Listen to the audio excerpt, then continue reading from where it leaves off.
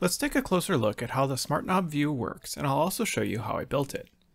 If you didn't see my previous video, the Smart Knob is an input device that can spin smoothly, or it can provide software-defined detents and end stops using an internal brushless motor. Click the link right here if you want to see a longer demo of it. But we'll jump right into things by removing the cover. This is an MJF 3D print from JLC PCB, which just snaps into place with these rounded tabs on the inside. Now, it's going to be easier to look at this on my desk, so let's unmount this from the wall.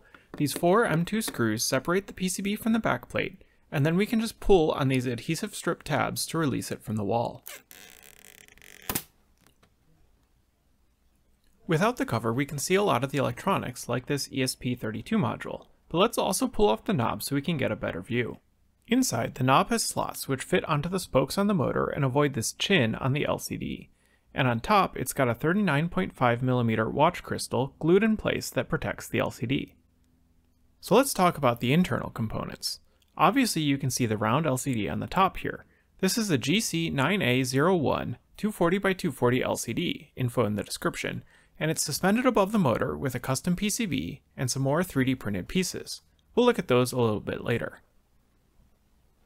Below the LCD is the brushless gimbal motor. The cool thing about this motor is that it's got a 6mm hollow shaft, which is how the LCD's power and data wires pass through without getting all twisted when you turn the motor. And this is where I have to address the elephant in the room. You can't buy this motor. I can't buy this motor either. Unfortunately, these were probably excess stock and are no longer in production, so as soon as I published the first Smart Knob video, all of them were sold out immediately. The good news is that there's been a ton of interest in the project, so there's some very active discussion about finding a good replacement. We may even get some motors custom manufactured if we can't find an existing product. I really want all of you to be able to build one of these yourself. You can follow along with the motor discussion on GitHub, but let's keep exploring how the Smart Knob works. Let's say we want there to be 6 virtual points. If the motor applies no torque, the knob can spin freely, letting us choose from those 6 options. But it doesn't provide any physical feedback. Now let's program the motor so that it always applies torque towards the nearest detent. Since you can't feel the torque through the video, I've added this red arrow to visualize the torque. When you're to the right of the detent, it pulls to the left to return to the center. And if you're to the left, it will pull to the right. If you cross the halfway point between detents, the torque changes direction and starts pulling towards the next point.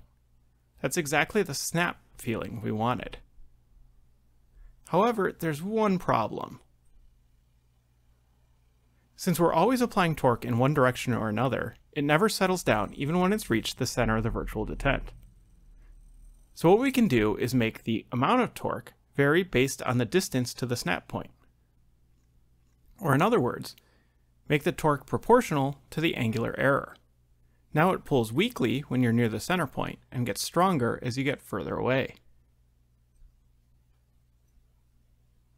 That looks much better. And we still have the snap behavior when you cross the midway point between detents. So to make those virtual detents work, we clearly need to know the angle of the knob at all times.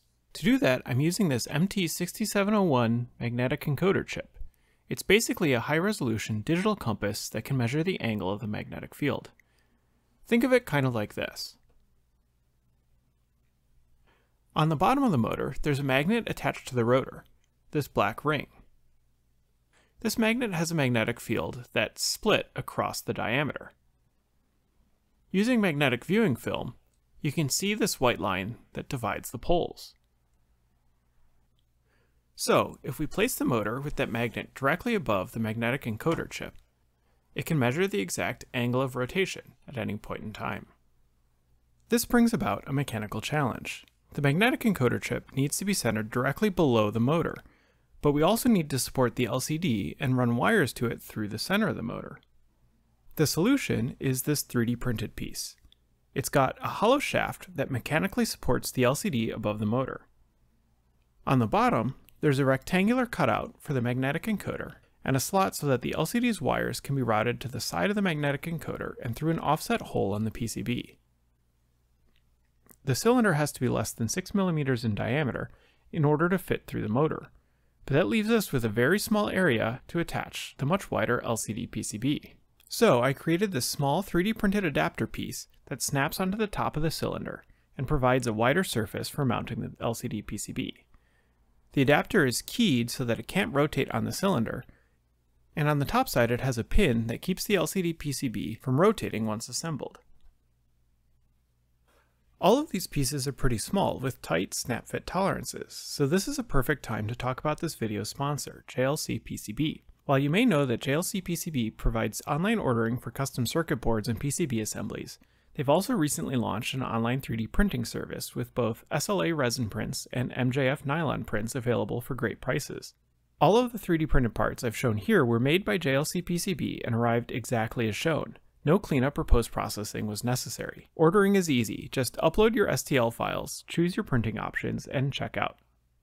Speaking of PCB manufacturing, let's actually go back in time so I can show you a little more about how the main PCB is built. Similar to previous projects like my tiny Nintendo Switch ornament, I'm going to be hand assembling this PCB and reflow soldering it.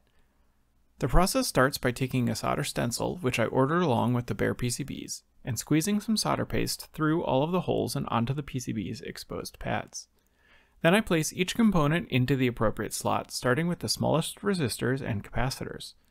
But with so many small components, you might be wondering how I know where each is supposed to go. I'm using a really awesome plugin for KiCad called Interactive HTML Bill of Materials, which automatically generates a website showing you where each component belongs, and it lets you check them off as you place them. Often you'll use the same component in multiple places, like these 21 identical capacitors, so this makes it really easy to see where they all belong. To drive the brushless gimbal motor, I'm using a relatively new chip from Trinamic, the TMC6300, which is perfect for low voltage and low current brushless motors, though its size makes it a little tricky to assemble at home. In the opposite corner, I'm installing a high-resolution analog-to-digital converter, which gets paired with some strain gauge sensors that measure how much the PCB flexes. Yep, you heard that right, this PCB can measure its own mechanical deformation. Weird flex, but okay. Finally, we've got the magnetic encoder that goes smack dab in the middle and gets surrounded by a ring of 8 side-firing addressable RGB LEDs. By using side-firing LEDs and a white PCB, I was able to get a fairly diffuse and relatively even glow without needing some kind of physical diffuser piece. Then the whole PCB gets plopped onto a hot plate and heated to over 200 degrees Celsius until the solder melts. Now, remember how I said this PCB has a weird flex? And maybe you notice that there are interesting slots cut out of the PCB around the motor? That's because the entire motor mount on the PCB is designed to bend ever so slightly when you press in on the knob, supported by these 4 thin spokes. This way you can press the knob to click through menus or confirm a selection. However, because the PCB and knob barely even move when you do this, it would be hard for you to know whether you've pressed hard enough for the click to register. There's a pretty easy solution to that. We can trick your brain with a bit of haptic feedback using the knob's motor. As soon as you've pressed hard enough, the motor gives a super short kick to simulate the tactile click feeling of a button. And then as you let up, the motor gives another weaker kick, simulating a button snapping back when released. To measure the PCB's flexure, I mounted 4 strain gauge sensors to 2 of the spokes on the back of the PCB. After putting 2 drops of CA glue on the bare surface of the PCB, I used polyamide or Kapton tape to hold the strain gauges in place while the glue cures. The strain gauges get wired up to a few pads on the PCB, which connect to the high-resolution ADC I mentioned earlier. The reason for having 4 strain gauges is to form what's called a Wheatstone bridge. Essentially, it makes the strain gauge readings less sensitive to temperature effects. The last 2 pieces that need to be hand soldered to the back of the PCB are the motor connector and this VEML7700 ambient light sensor. The ambient light sensor allows the LCD and RGB LED ring to automatically adjust to different lighting conditions and avoid becoming a blinding light in a dark room. Normally you'd find an ambient light sensor like this on the front or top surface, like on your phone, but I wanted to keep the front surface free of unnecessary holes. So on the smart knob, I pointed the light sensor out of the back where it sits just barely above the surface that it's mounted to. The last bit of electronics to take a look at is the screen. The round LCD has a 12-pin flex cable that gets soldered to the PCB, along with a few resistors, capacitors, and a MOSFET for dimming the LCD's backlight. To connect this to the main PCB and the microcontroller, there are 8 wires that need to be soldered to the PCB and then routed back through the center of the PCB and the 3D printed support column. I'm using 30 AWG wire wrapping wire for this since space is pretty tight. Once all the wires were fed through and the motor was screwed into place, I used a multimeter in continuity mode to figure out which wire is which before soldering them to the matching pads on the main PCB. Finally, I used thin VHB foam tape to permanently mount the LCD, and the knob just slides down over the top.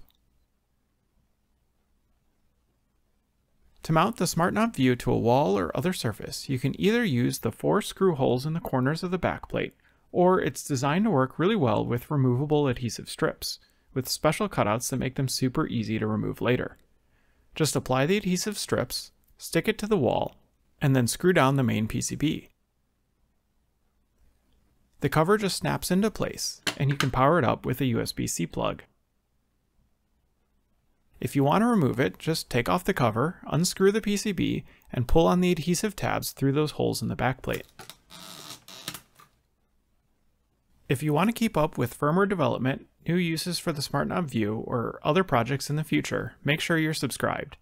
And a huge thank you to everyone who has sponsored me on GitHub, and thank you for watching.